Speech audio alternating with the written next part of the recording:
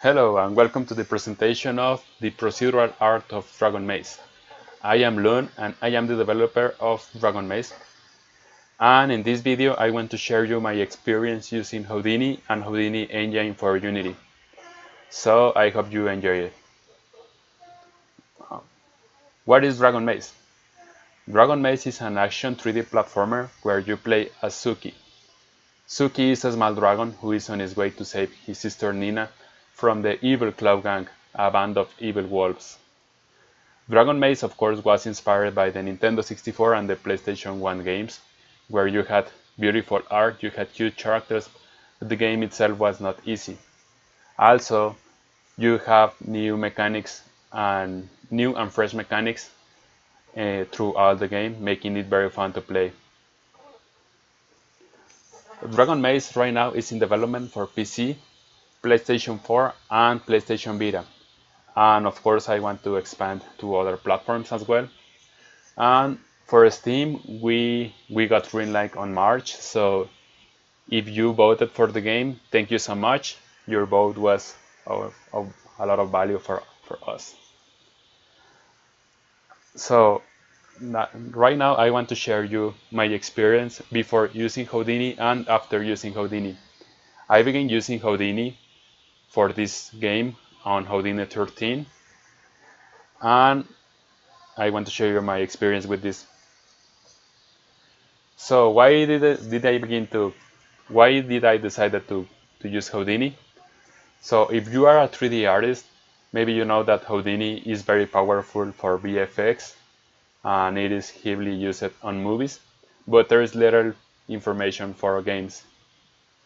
So also the price for Houdini, I think it is affordable. So for 1 year, I think it is $200 for 1 year of the indie license, and it contains all that you need to work on your game.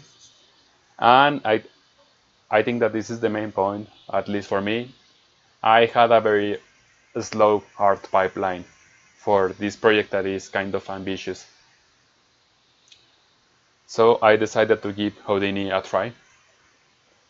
So maybe you are familiar with this scenario where you have to place the assets one by one to create your level. Or what about this, when you need a model only for one specific place, you have to make all the model even if it is going to be used only one time. Or maybe you have to make different variations of a model you have. Maybe with the time I did become quick using 3ds Max and doing this kind of models, but I think I am never going to be faster than this. So taking the same example of the trunk, if I want to make one in Unity, I only drag a line which comes from Houdini engine, and I can quickly create a trunk with all the specs I need. So I think that this is a lot faster than the old way of doing the assets one by one. Or what about this? When you have to place all the objects one by one.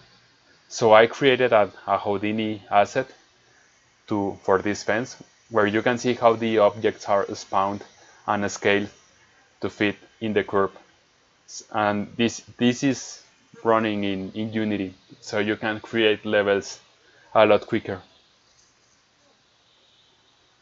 So something that is also awesome for Houdini engine is that if you already have an art pipeline, you can adapt Houdini engine for it.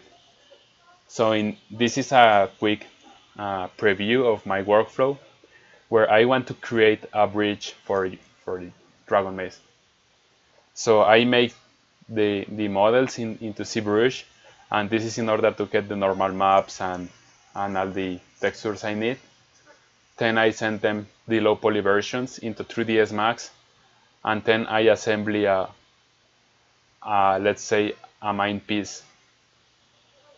Then I send that piece to Houdini, and then I only create an algorithm, which is the Houdini digital assets, and I create it to make a a bridge that can be distributed in Houdini in Unity quickly.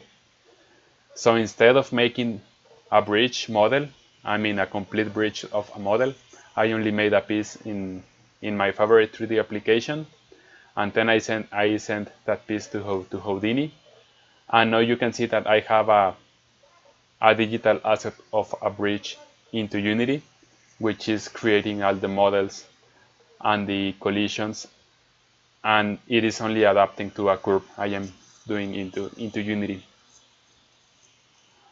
So how is it working with Houdini engine into Unity? Well, it is actually very fun. It is like if you had your own level editor.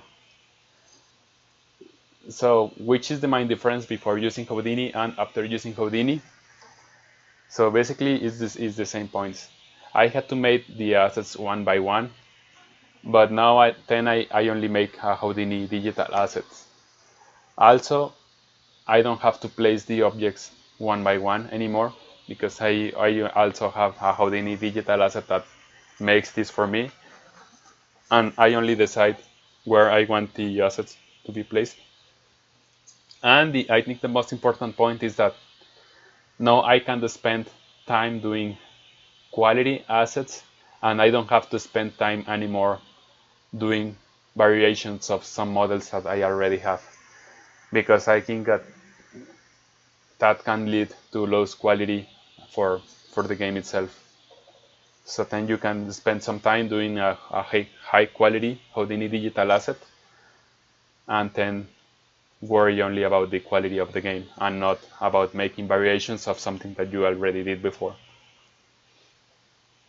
So this is how I make the levels using Houdini engine on Unity. So you can see how I am only dragging and modifying curves, and this island is already being built after that curve. And you can see also that that island already has collisions. It has automatic UV mapping. So and it is the same for this bridge. So you can see how I am only tweaking some values to decide how big is the bridge and how many pieces it is going to use. And I think it is like having your own level editor, but a lot more fun, of course. So then you only have to worry about making the levels, and that's it. So thank you so much. I hope you enjoyed this brief presentation about how I am using Houdini and Houdini engine for this game. If you have Houdini questions, or you only want to stay updated about DragonMaze, so feel free to follow me on Twitter at Feline Arts. We also have a Facebook page, which is Feline Arts Dev. Or we have the website where we have a mailing list on felinearts.net. So thank you so much, and I hope you enjoyed this presentation.